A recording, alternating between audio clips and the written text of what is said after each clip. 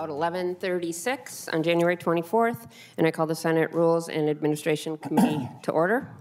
We have a quorum. Members, we are here today to hear a Rule 21 committee referral objection to SF1 made by Senator Abler. This is not a hearing on the bill, just the referral of the bill. So Senator Abler, welcome to the Rules Committee. Please state for the record your name and then why you think this bill was not properly referred. Oh, perfect. And Senator Jim Abler from Anoka, good place to raise your kids. And every time I sit in this room, I just get more excited about how beautiful it turned out after the remodeling and the honor we have to serve here. And I don't think I've ever been in the Rules Committee in the Senate, so it's kind of a special time. And my comments, Madam Chair, are very succinct. So, but I do appreciate the opportunity to discuss this bill. And I woke up this morning in my quiet time. I just happened to read this verse. In the divine image, God made human beings. And then I get this verse a day thing, and the verse a day popped up. It says, Psalm 138, the Lord will work out his plans for my life, for you made me. And so, just in brief, this bill is not a minor bill. I understand it's Senate File 1. I understand the importance it has to many members on your side of the aisle, Madam President, or Chair, or whatever you are here.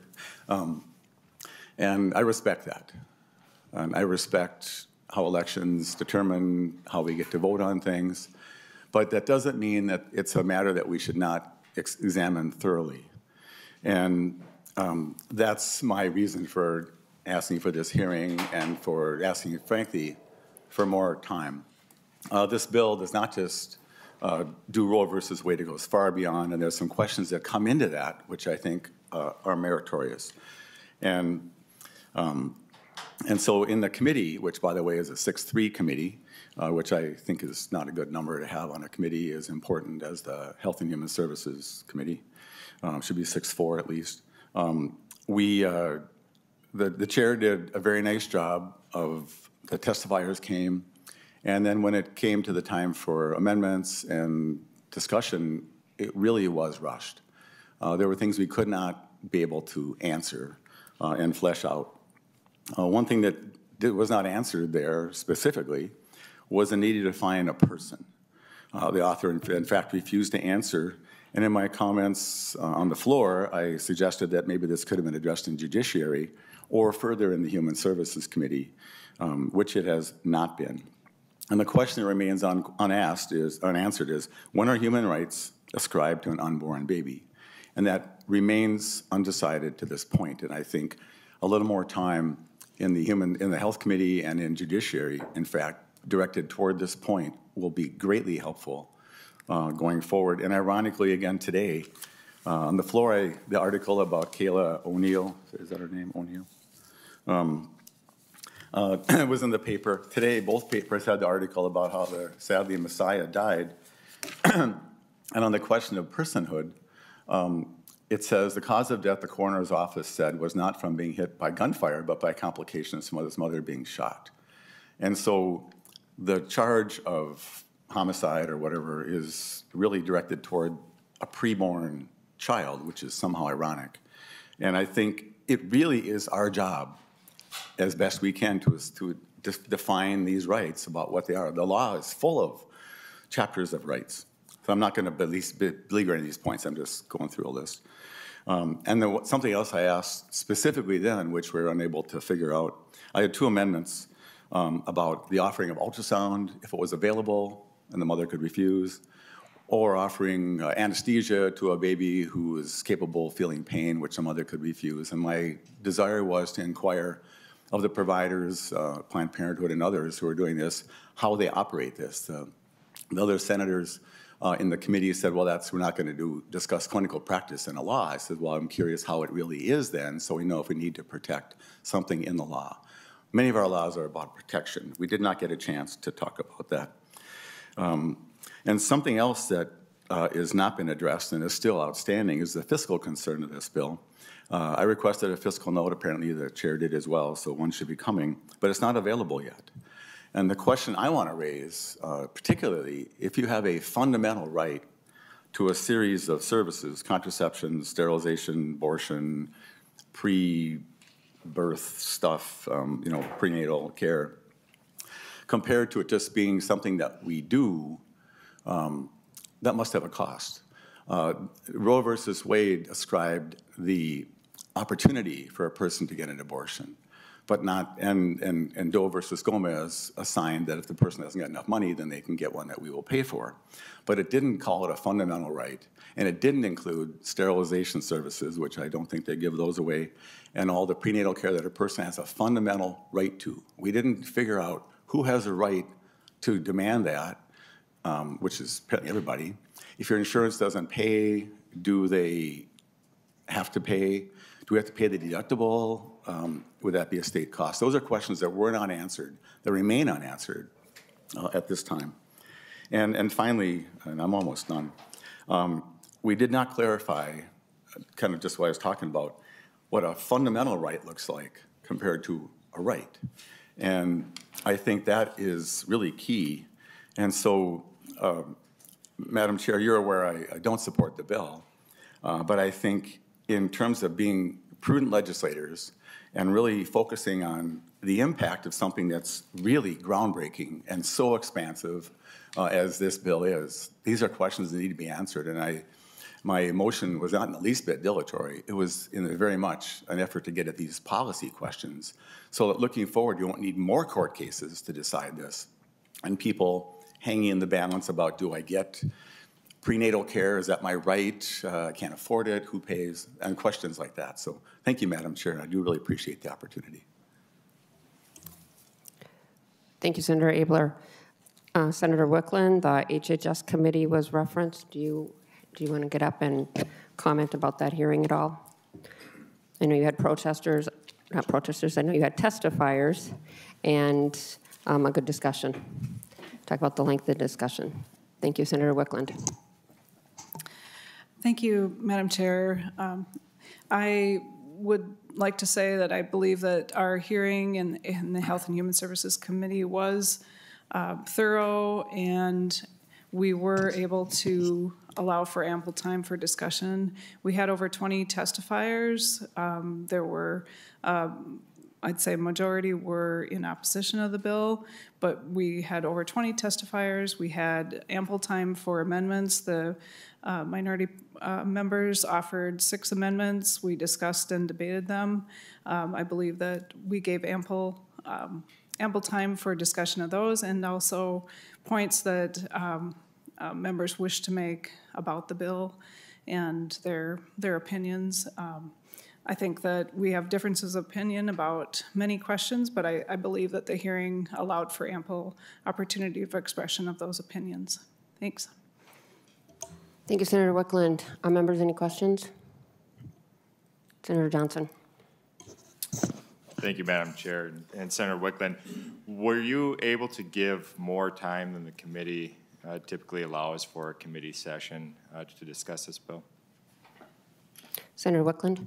Madam Chair, Senator Johnson, we went over, I believe, I think we went until about 10:45. So, I mean, we went beyond our committee time and were able to progress to a vote within that.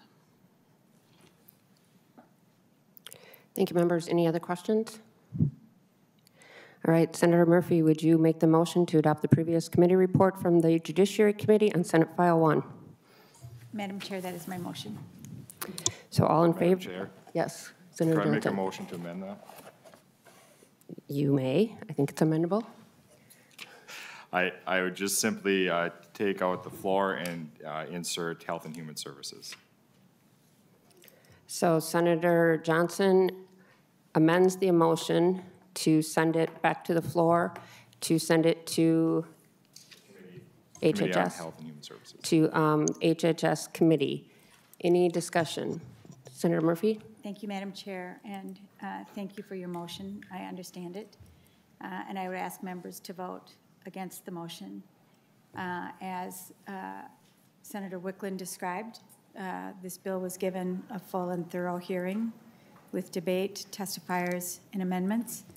And while I understand and appreciate that this is an issue that has strong opinions and strong perspectives, using the process to try and re-refer in a way to not necessarily expand the discussion, but to thwart progress is something I'm concerned about.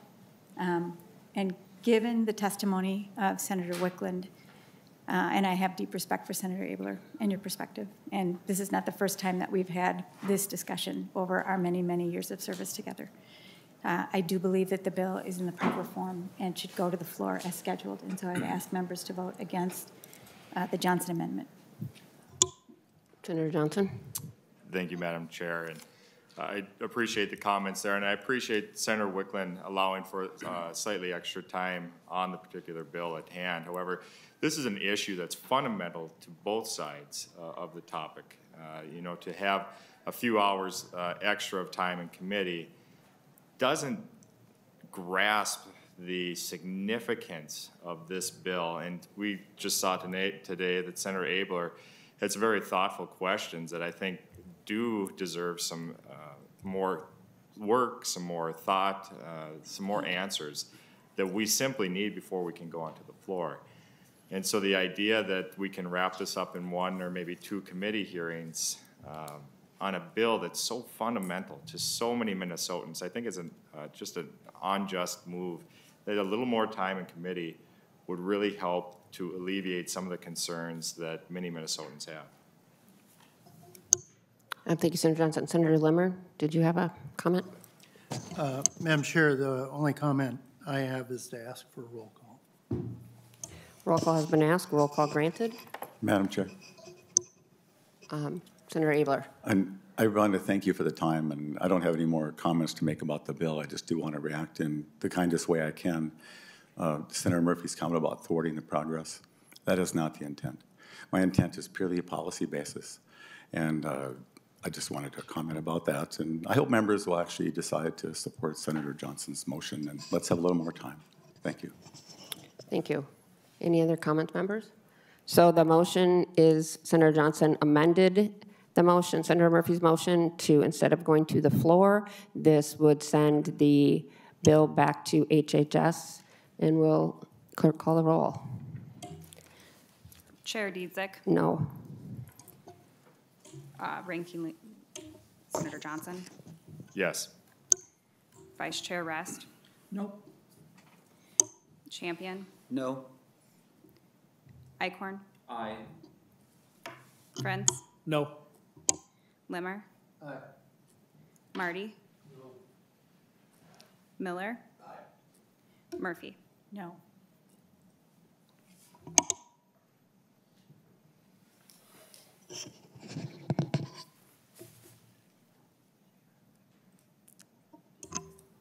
So with 6 noes and 4 yeses, the amendment to the motion does not pass. So we're back to the original motion. Any comments? All right, a roll call has been requested, a roll call granted. And so the motion, Senator Murphy's motion, is to adopt the previous committee report from the Judiciary Committee on Senate File 1. So it is on the floor. Chair Dietzick. Yes. Johnson. No. Rest. Yes. Champion. Yes. Eichhorn. No.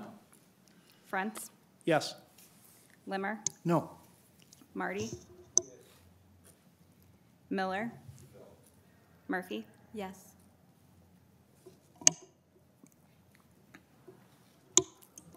So the vote is 6 in favor, 4 against, and so with that, the motion passes. So thank you, Senator Abler. Thank you, Madam Chair and members. I really appreciate the discussion. Thank you, members. That is our business is done for today. I will remind you, and I'll be talking to Senator Johnson about this afterwards, that we are tentatively scheduled to meet tomorrow to discuss the non-discrimination and anti-harassment policy. So with that, we are adjourned.